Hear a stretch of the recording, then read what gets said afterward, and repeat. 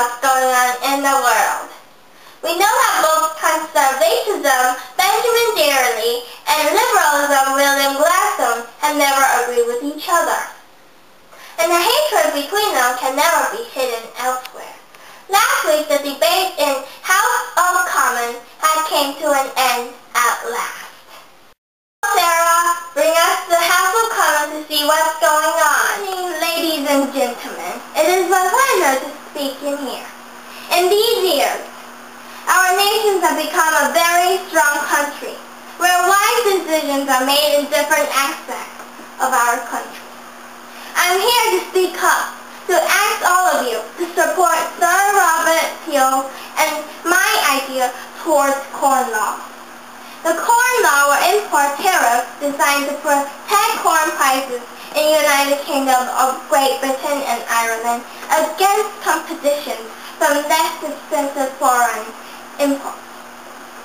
The corn law enhanced the profit and political power occasions with land ownership. We, liberals, conservatives, are arguing over the ambitions of the corn law.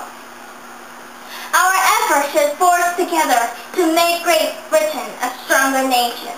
However, we are not solving the problem together, but we are just arguing. For the cost of corn, $80, citizens are not feeling depressed about the situation. Citizens are suffering. To have a great strong nation is to let citizens to have a comfortable condition for them to live, not torture them. We, liberals and conservatives, have the responsibility to protect citizens and let them live in a happy place. But what they are doing is to make the whole country a very depressed place. Why are people in this world so selfish to do this, and all the beneficials are all on them? Here, I ask all of you, ladies and gentlemen, to support us. Let all of us face the future.